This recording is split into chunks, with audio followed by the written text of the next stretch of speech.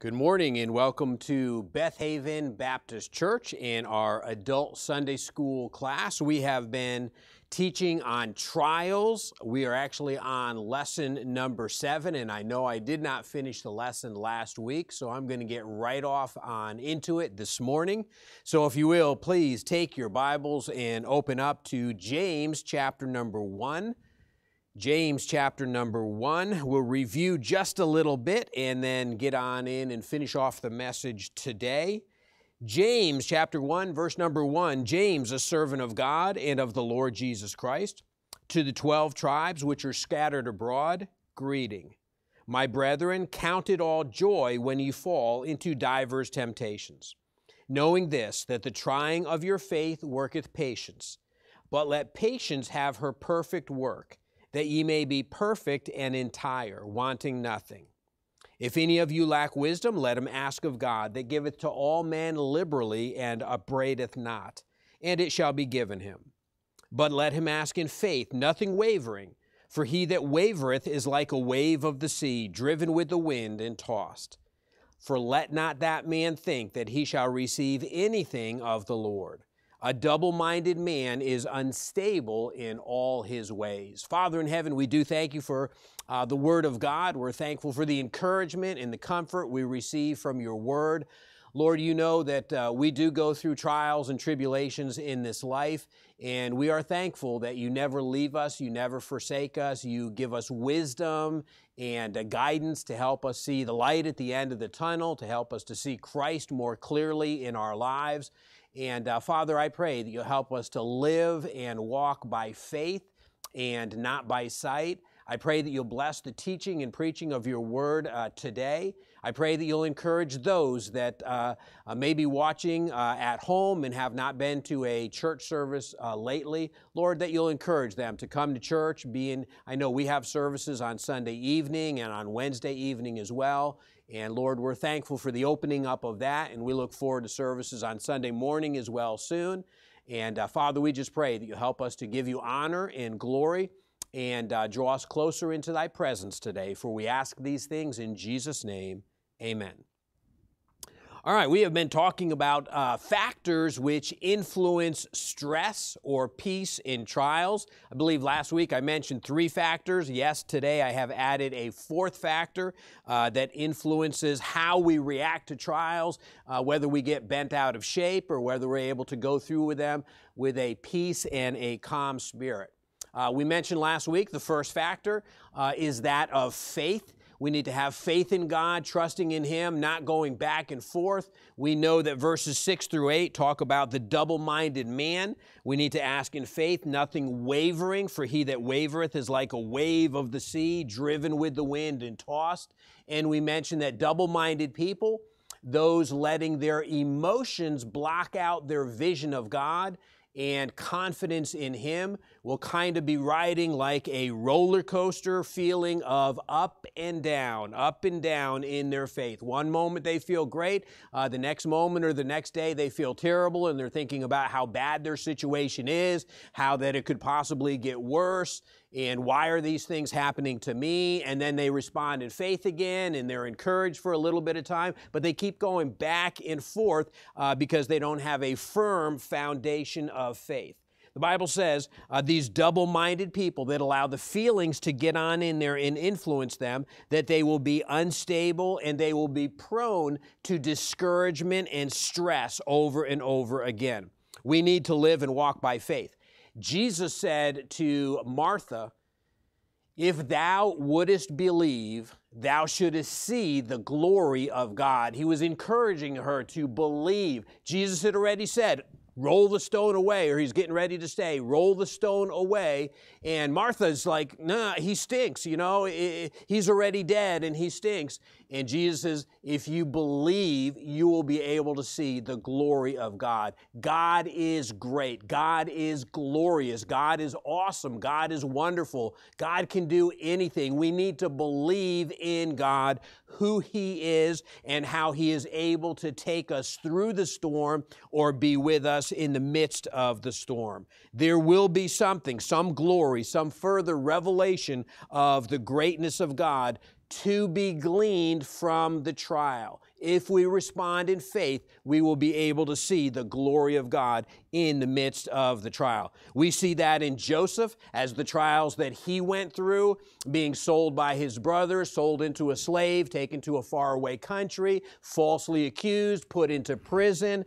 We see that seed of faith was always there with Joseph, and he got to see the glory of God and see how God brought him through everything to put him into a place of authority where he could be a blessing and encouragement and a help to his family. We see that in Job as well, when Job had lost everything that he had, and his children in the family died, and his cattle were taken away, and even he got very, very sick. A difficult trial that he went through, and yet he was able to see the glory of God as God literally spoke to him and brought him comfort and brought him through the trial and blessed him so mightily at the conclusion of the trial. In some of the deepest trials that we have experienced in our life, we have seen God's mercy and God's power revealed to us, oftentimes in answer to prayer, that we needed something desperately, and God was able to provide that need. And just see how great God is, because He knows about our needs, and He cares for us, and He answers our prayer requests. Even in something as tragic and difficult as the death of our son, a very hard thing to go through for my wife and I, but yet it did bring a fuller and a greater understanding of the great love that God has for us. Because not only did He have to experience the death of His own Son, the Lord Jesus Christ, but He did it intentionally. He did it purposely. He allowed His Son to go through that suffering and to die on the cross for our sins. What great love God has for us, having to go through such a tragedy and experience those feelings for Himself. So we're able to see the glory of God as we respond in faith. If we respond in doubt and wondering about why this is happening, we won't be able to see the goodness of God, the greatness of God, the mercy of God, the kindness of God in the midst of the trial. We need to respond by faith to the Lord. And then there's a second factor that affects whether we feel stress or peace in the time of trial, and that is flexibility. I want you to notice verses 9 through 11 in James chapter number 1. The Bible here says, "Let the brother of low degree rejoice in that he is exalted, but the rich in that he is made low. Because as the flower of the grass he shall pass away. For the sun is no sooner risen with a burning heat, but it withereth the grass, and the flower thereof falleth, and the grace of the fashion of it perisheth. So also shall the rich man fade away in his ways." Now, at first, it may seem like these verses are unrelated. What does the rich man or the poor man have to do with trials and with faith? But they are not unrelated. James is merely making an application to the problems that many of the believers were experiencing in their trials of that day. Some had gone from poverty to great riches, and others had gone from riches to a place of great poverty. In other words, there was a dramatic change that had occurred in their life, and that change was a trial for them. You can write this down. Change is one of the top producers of stress.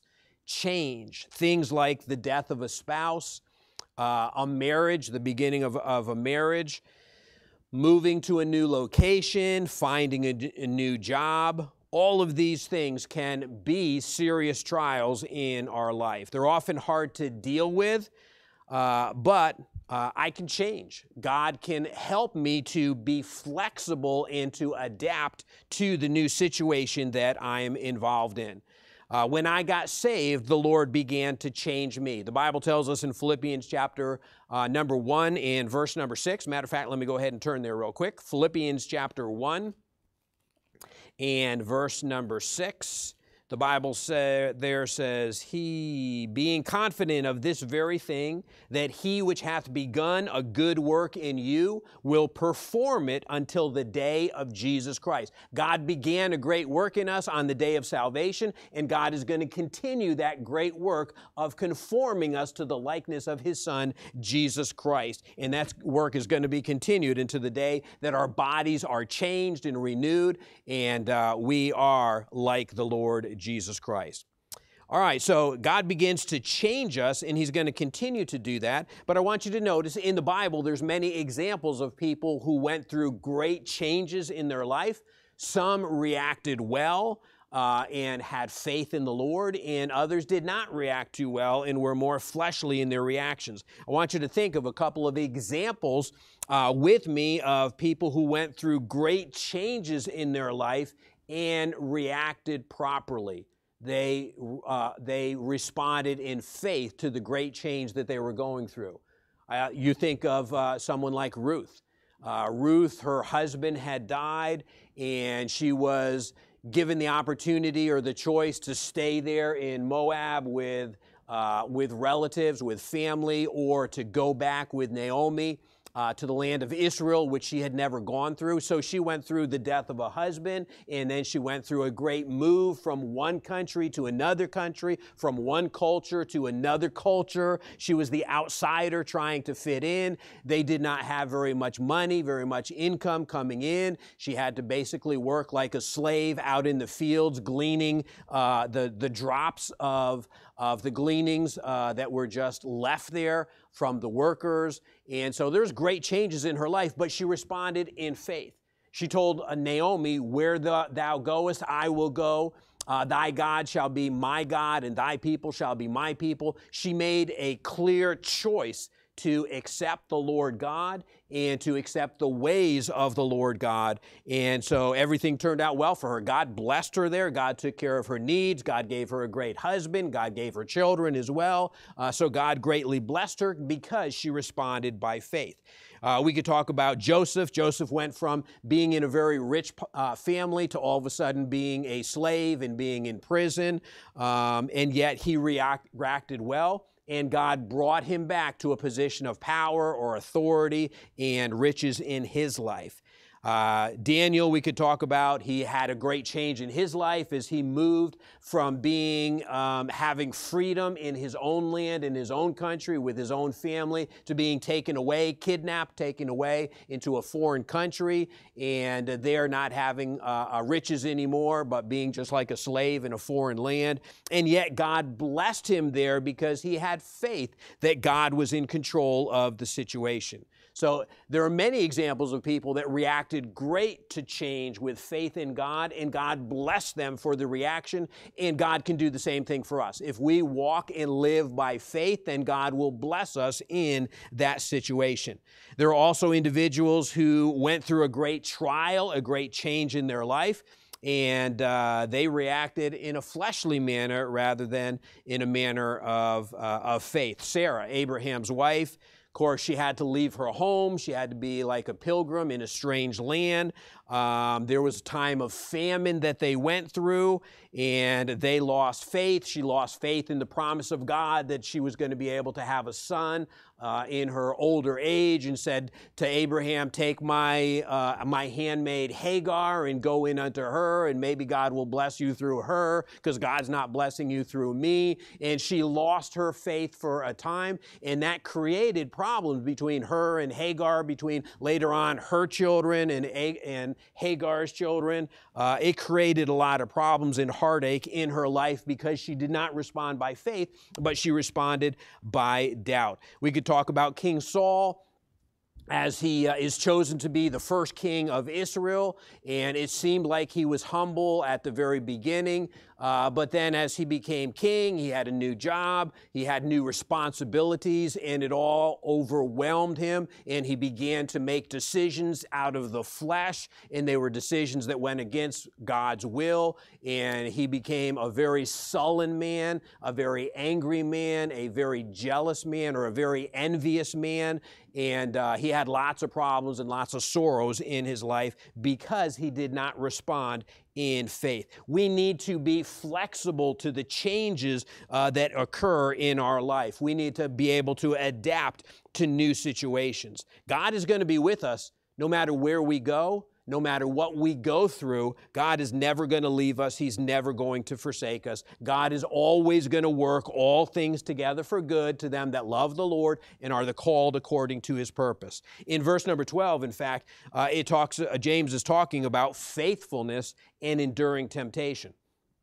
He says in verse 12, "Blessed is the man that endureth temptation. For when he is tried, he shall receive the crown of life, which the Lord hath promised to them that love him." So this person is going through a time of temptation, a time of trial in their life. There's changes taking place in their life, but God is saying, just be faithful, just endure, just keep doing what you know is the right thing to do. Keep up your walk with the Lord. Keep reading the Word of God. Keep being faithful to the services of the house of God. Keep doing what you know is the right thing, and God is going to bless you as you endure the temptations and trials that come into your life. How important that is. But I want you to see another truth found in verse number 14 that also leads to overcoming stress and trials and temptations. Look at verse number 14. For here it says, let me go back to verse 13. "Let no man say when he is tempted, I am tempted of God. For God cannot be tempted with evil, neither tempteth he any man." Of course, temptations never, ever, ever come from the Lord. Verse 14, "But every man is tempted when he is drawn away of his own lusts." Again, talking about the flesh, living in the flesh. When he's driven away of his own lust and enticed. So we see another thing here. Let me go on. Letter C is foresight. Foresight or discernment. Discernment. I need to have discernment in my life as a Christian.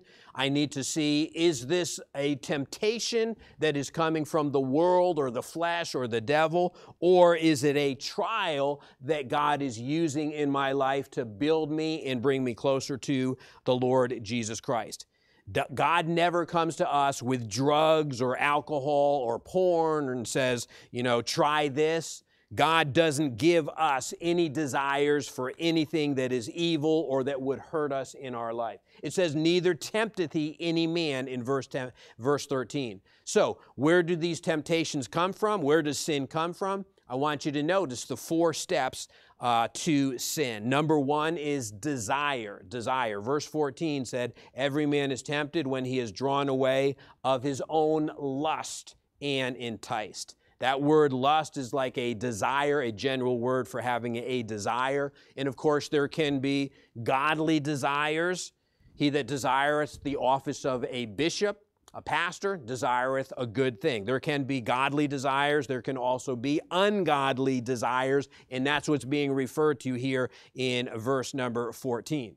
The Holy Spirit and the Word of God are going to show us if it's a good thing, if it's a godly desire, or if it's a bad thing, if it's an ungodly desire. And we need to be careful. Matter of fact, write this down. The more we want something and the more we think about what we want, the harder it's going to be to resist that. We can't keep thinking, "I wish my life were better. I wish I had this. I wish I had that. I wish I lived here. I wish I had different parents. I wish I had more money. I wish I had a better job. I wish. The more we keep thinking about that, the harder it's going to be to resist sin in our life. All right, whether it be smoking, drinking, or just something simple like getting that candy at the checkout counter when you're going through the line. That desire, the more that you see it, that's why they put it there, because they want you to see it, they want you to think about it, because if you see it and start thinking about it, then you're going to grab it and you're going to put it on the cart there and pay for it. All right? And pay for it in more than one way is oftentimes. All right, so number 1 is desire. Number 2, we see the second step of sin is deception. The Bible here says every man is tempted when he is drawn away of his own lust. And the word drawn away has the idea of baiting a trap. The word enticed means to bait a hook. And so the hook or the trap is hidden, kind of like you hide the worm in the hook when you're going fishing. The enticement, the worm, is very clear and you're attracted to it, but the hook is not noticed. And so when the fish bites into the worm, he gets the hook, and that's the way that the devil catches us as well. He makes sin to look so attractive to us, but there's a hook that's in there that's going to try to trap us and bring addictions or bring problems into our life that we find it's hard to get out of. Write this down. That getting caught or trapped is the consequence of sin. Getting caught, have that hook catch you, is the consequence of sin. Now, the sin actually began when the wrong desire was entertained in the mind or the heart rather than being cast down. The Bible tells us we are to cast down the wrong thoughts, the wrong imaginations, anything that exalteth itself against the knowledge of God. We are to cast those things down, and we are to replace the wrong thoughts with praise, with thanksgiving to the Lord, or with thoughts like we see in Philippians chapter 4 and verse number 8, whatsoever things are true, honest, just, lovely, pure, etc. We're to cast down the wrong desires, sinful desires, and fill our mind with gratitude and thanksgiving to produce a feeling of contentment within our heart. Failure to cast down those wrong thoughts leads to being caught in wrong thinking, which is going to produce the consequences, which is the result of sin. And all sin has consequences. We may not face them immediately, but sooner or later we are going to have to face those consequences and pay for the sin. But our flesh is so strong, we oftentimes do not ask, what will happen if I drink this, if I take that, if I watch this, if I go with this person over there? We don't ask the right kind of questions. We don't have the right discernment in our life. And we only see the pleasures of sin and not the consequences of our actions. And when that happens, when we see the pleasures but not the consequences, we don't think about the consequences, we are truly deceived and will be living a deceived life as well.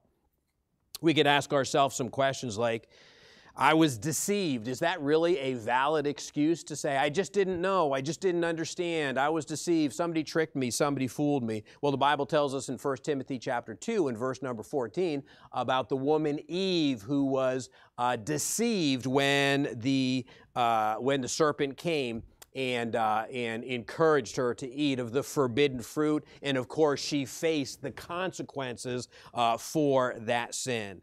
Write this down. Temptations come when we are drawn away. Temptations come when we are drawn away of our own lusts and entice. Listen, the closer you are to a source of temptation, the easier it is to give in to that temptation. So don't go to a bar where alcohol is served. Don't allow yourself unfettered access on your TV or on the internet. We need to prevent ourselves from being drawn away into temptation. Otherwise, the situation gets harder and harder. What if Adam had built a fence around the tree of the knowledge of good and evil so that Eve could not get close to it and not see its beauty and not begin to lust after it? Sometimes we need to build some fences into our life so that we are not enticed, so that we won't go near a place where we are likely to be enticed.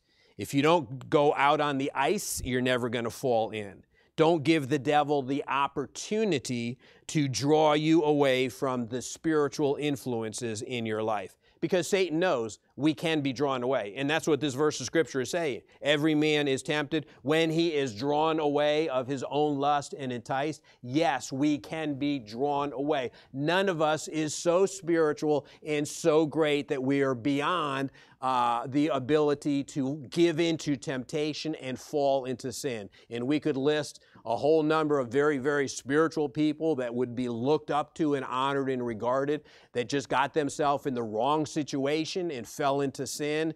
And and fell away from the Lord as a result and experienced the consequences of that sin in their life. Satan knows he can draw us away from God's word, from godly people, and our spirit will be weakened and we'll be ready to give in to temptation. So we need to beware. Desire, deception, and then the third thing that we see in this passage is disobedience. Verse number 15 says, "Then when lust hath conceived, it bringeth forth sin. And sin, when it is finished, bringeth forth death." Okay, we see that it brings forth death. Disobedience occurs in the will. The body's actually made up of the spirit, the soul, and the body. And the soul is made up of our intellect, our emotion, and our will. When we talk about desire, desire really comes with the emotions. Deception attacks us in our intellect. And then we see disobedience, and disobedience is an action of the will. We make a decision to close our eyes to the consequences, to not look for the hook, to not look for the trap, because we really want it, and so we're not on guard anymore for the ways that we can be tripped up. We bite and we're hooked, or we are in the trap. Don't be deceived by the devil's lies or by your own heart. Let me tell you, there are a lot of lies of the devil that are very, very common today. For instance, it's not wrong to think something bad as long as I don't do it or as long as I don't say it. It's okay to think it. That is a lie of the devil. Sin is committed, lust is committed in the mind, what we think about. It's not a sin to think adulterous thoughts because I'm not really hurting anyone. But Matthew chapter 5 and verse 28, the Lord Jesus Christ told us that it is not just to commit adultery, but to lust after a woman in our heart. That also is adultery. The Bible says that lust brings forth sin, not later, but at the time that it is conceived. And then that sin brings forth death. And that's the fourth step in sin, and that is death. And we understand that death is separation from the Lord. The moment lust is conceived, you have sinned and separated from God, hence the need to confess that sin regularly so that we can be drawn back into close fellowship with the Lord. When we feel like we're not close to the Lord, when maybe it seems like God's not speaking to us through His Word and maybe He's not hearing our prayers, either we are deceived and not trusting the Lord, or we have sinned and we've spiritually turned our back on the Lord and we don't sense His presence, His closeness anymore. It's hard to fellowship with someone that you have turned your back on. We need to repent, turn back, confess sin, and of course God will cleanse us from all unrighteousness and restore unto us the joy of our salvation. So we see in this passage that we need foresight. We need to see if this is a trial or if it's temptation. I need to see if it's a temptation. I need to have discernment and looking for the trap or the hook that's involved there. The Bible says in the book of Proverbs that a wise man foreseeth the evil and hideth himself, but the simple, they're not even thinking, they're not even looking for that trap. The simple will just pass on and be punished. In other words, they'll suffer the consequences for not having wisdom, not having prudence, not having discretion in their life. James tells us in this passage, dealing with trials, we need to have foresight, we need to have flexibility, we need to have faith. If you look at the men and women who successfully overcame trials in their life, people maybe like Joseph and Rahab and Esther, you will see faith, flexibility, and foresight. Like Joseph, when he was going through his trials, he understood all of these things that happened unto me. Well, guess what? God meant it for good. He had faith in the midst of the trial. And we also see the faith of Rahab when she understood that God was going to destroy the city of Jericho because they were evil and they were wicked. And Rahab had faith that I know that your God is going to do this, and I know that your God can protect me, that your God can save me. She showed faith in God Almighty, and God blessed her for the faith that she had. We know when we look at Esther, that Esther had to be very flexible. She had to risk her life. All of a sudden, Mordecai is coming to her and telling her, that there's a decree out and all the Jews are going to be killed at a certain day, and you have to go in and talk to the king so that this decree can be renounced or taken back. And Esther's like, well, wait a minute, I can't go into the king because if he doesn't hold out his golden scepter, then I could be killed as a result of it.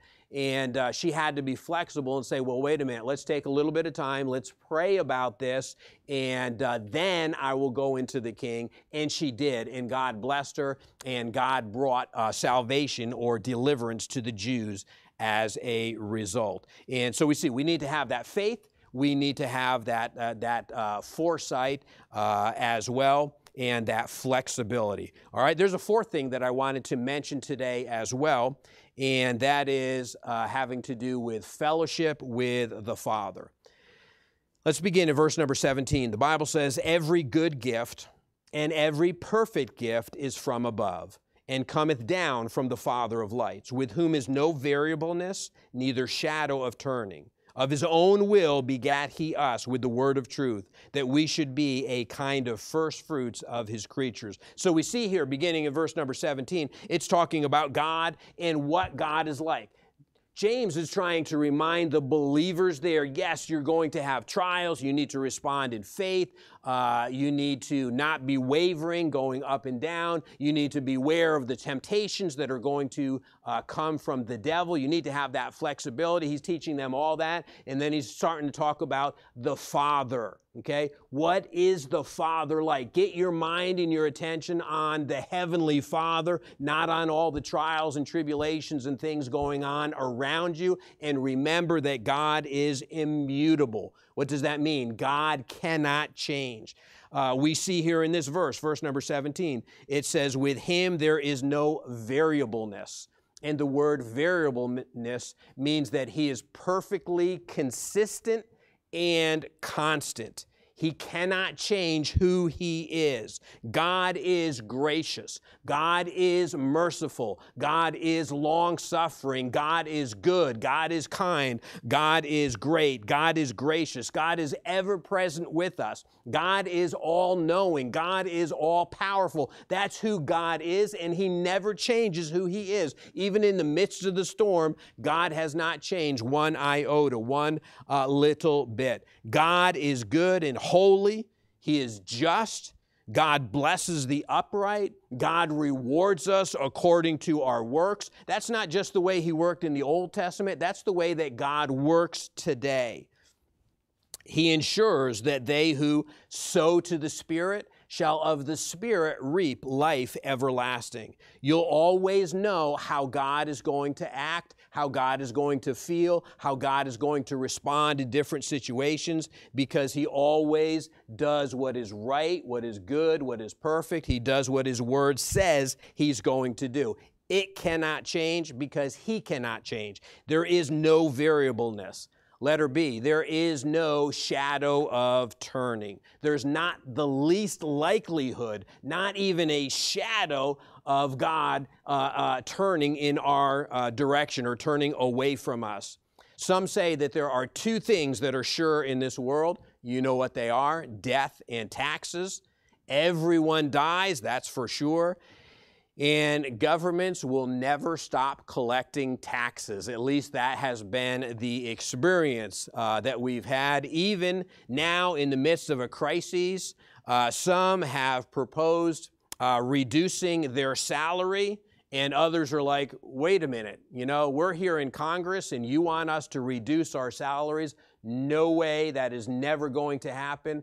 Our salaries need to go up. They need not to go down. And so taxes are never going to be taken away, because then they would lose their job and their reason for being there. All right, the time will come, however, when death shall be no more. The time will come when we're in the presence of God, and pain and sorrow and death will all be things of the past.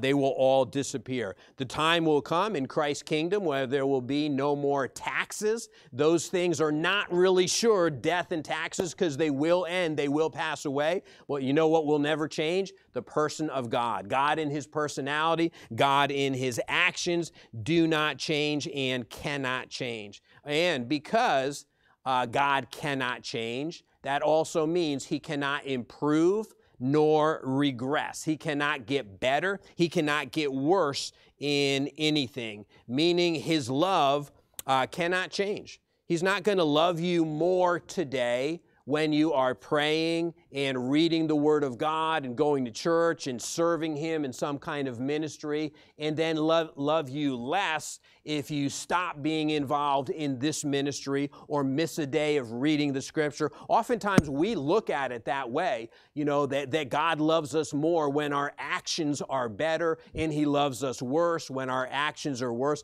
No, God's love does not change. We will face consequences for not loving God, for not serving God faithfully. There will be consequences for that, but those consequences have nothing to do with the love of God. God loves us as his children. He accepts us unconditionally. That has not changed. That will not change in a million years. God cannot love more, nor can he love less.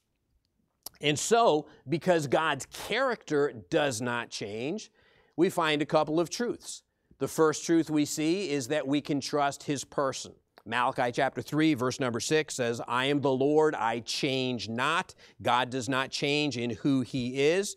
If God rewarded honesty on some days and then rewarded dishonesty or deceit on other days, we would not be able to trust him. We honestly are in a country that usually hates flip-floppers and politicians that break their promises. I remember going through the Kavanaugh trial that we had not too long ago, and some said you must always give women the benefit of the doubt and let this woman come before the Senate and be able to testify and share her story with us because she needs to be believed, she needs to be heard. And then all of a sudden some accusations go out about Vice President Biden, who's running for the presidency, and now all of a sudden they're changing their tunes and saying, no, we believe the vice president, don't need to hear from this other person that's making an accusation. And they just flip-flop, they just change the way that they are. Aren't you glad that God does not change? He is the same yesterday, today, and forever. With God, he is always 100% trustworthy. We can trust his person. And then secondly, we see that we can trust his promises, the promises of God. 2 Corinthians chapter 1 and verse number 20. Let's go ahead and turn there. We'll look at a couple of verses here. 2 Corinthians chapter 1, yes, and verse number 20. The Bible there says, for all the promises of God in him are yea, and in him amen, unto the glory of God by us. All the promises are yea and amen. They all are what they say to be. They cannot change. Those promises cannot be broken in any way. In Hebrews chapter 11 and verse number 13, just before the book of James, Hebrews chapter 11 and verse 13, the Bible says, these all died in faith, not having received the promises, but having seen them afar off, and were persuaded of them and embraced them and confessed that they were strangers and pilgrims on the earth. So these individuals mentioned in Hebrews chapter 11, men and women of faith, they believed the promises. They accepted the promises. They received the promises, and they risked their lives. They went out from one land to another, doing things that would seem like everybody else to be crazy, but they trusted in God, and God watched over them, and God protected them, and God blessed them in a great way. All the promises of God are true, and they all are going to come to pass. Praise God for the promises that you have already been able to claim. Promises regarding answer to prayer, promises regarding things that God is going to give to us, like the fruit of the Spirit and comfort and help and wisdom. So many things that God has already done for us, but there's so many promises that are yet to be claimed by us, like the promise of being called away to be with the Lord, the rapture, being with the Lord in heaven. There's so many great things still yet to come, but we can trust the promises of God. And then thirdly, we see that we can trust His principles, the principles found in the Word of God. Isaiah chapter 40, go ahead and turn there with me. Back into the Old Testament, Isaiah chapter number 40 talks about the Lord and His greatness in Isaiah chapter number 40. In Isaiah 40 and verse number 8, the Bible says, "The grass withereth, the flower fadeth, but the word of our God shall stand forever." The word of God shall stand forever. His promises cannot be broken. His principles cannot be broken. The Bible says in John chapter 10, in verse number 35, the Lord Jesus said that the Scripture itself cannot be broken. When God has a principle in His word, like sowing and reaping, you are going to reap what you have sown. We've seen that in the life of Jacob and so many others, some for bad because they sowed bad seed. They reaped a lot of consequences and sin. Others sowed good seed, and God blessed them and God rewarded them, like Daniel, who became a president in the land where he was kidnapped to. He became one of the rulers of that land. So we need to follow the principles that are found in the Word of God. You don't have to lie. You don't have to work on Sunday in order to prosper. God will take care of all of your needs because He's promised that in the Word of God. God never changes His principle. Do right. Humble yourself in the sight of the Lord, and He will provide for you. He will bless you. He will keep you. He will lift you up. So we can trust in His principles. And then fourthly, we see that we could trust His purposes. His purposes. Still there in the book of Isaiah, turn to Isaiah chapter 46 and verse number 11. Because God has not changed in His purpose, His plan for our life can be trusted. We can trust in the purpose that He has. Isaiah 46 and verse number 11. Verse number 10, declaring the end from the beginning and from ancient times the things that are not yet done, saying, "My counsel shall stand, I will do all my pleasure, calling a ravenous bird from the east, the man that executeth my counsel from a far country. Yea, I have spoken it, I will also bring it to pass. I have purposed it, I will also do it." God fulfills His purposes and His plans. Who can stop God in the plans that He has made? Did the devil thwart God's plan in the Garden of Eden? Maybe he thought that he did, but he didn't. It was the fulfillment of God's plan in sending a Messiah, a Savior, to die for our sins. Did the devil get the victory when he attacked Job? No, he did not, because God blessed Job in the latter end, and God gave Job a whole lot more wisdom through the trial that he went through. How about Jesus? The devil attacked Jesus. Finally, the devil rose up people against Him to beat Him, to capture Him, and to put Him to death. Did he get the victory? No, that was all part of God's plan as well. God's plans do come to pass. We can trust God with our life today because He has a master plan. Never be afraid of following the will of God. What we need to be afraid of is acting outside the will of God, is getting away from God. And then we see how we are to be like God. Knowing God is great, but God doesn't want us just to know Him. He wants us to be like Him. The Bible says in verse number 18, "Of His own will begat He us with the word of truth, that we should be a kind of first fruits unto his creatures. So God begat us. He born us into his family. We were born again into the family of God so that we could be like him, so that we could be Christ-like, one of his creatures created in his image, following him. We're kind of like the lion cub that has all of the features of the lion of the tribe of Judah. How do I reflect God's righteousness? How do I have his discernment? How do I have his proper judgment in my life? Well, James tells us, and this is very important because we live in a world that doesn't care very much for truth or righteousness or justice, and sometimes Christians live more like the world than they do like the Lord Jesus Christ. But James gives us 6 actions here that reflect God and help us to be right and make right judgments. And these will help us not be ruled by our feelings or by our circumstances, but by the Spirit of God. So the Bible tells us, let me just give you the first one. I know we're running out of time.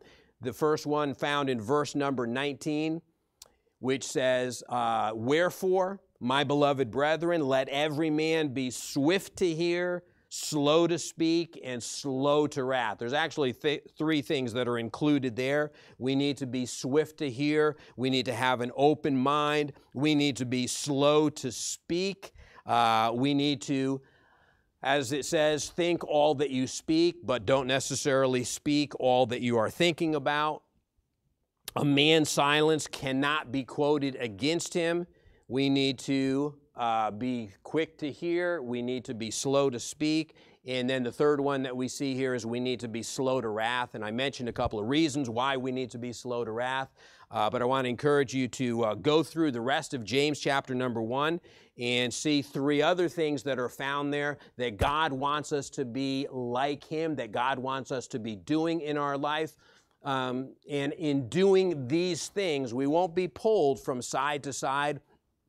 We won't be confused in the trial or the temptation that we're going through. God gives us commands and principles that he wants us to follow. And as we follow these things, there is a peace in our heart and there is direction for our life, so we don't have that like a wave of the sea being tossed to and fro, going up and down in our life. Instead, we go in a certain direction, the direction which God tells us to go after. And our peace, we will have peace in our life and we'll have calmness in our heart as well. I want to encourage you to finish reading that first chapter of the book of James. It's a great chapter, and God is revealing so much to us so that we can have victory in the storm, in the time of trial.